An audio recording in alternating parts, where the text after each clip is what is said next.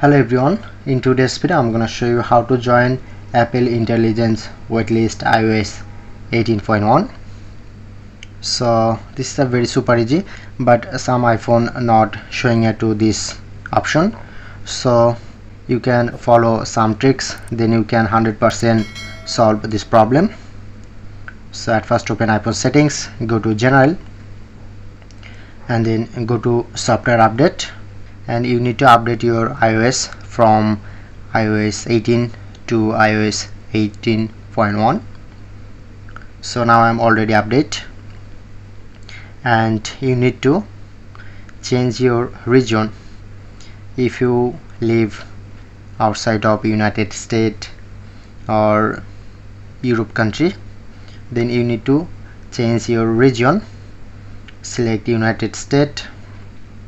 Now I'm already select United States and open iPhone settings, click on, and then showing it to this option, click on to join waitlist, then successfully joining.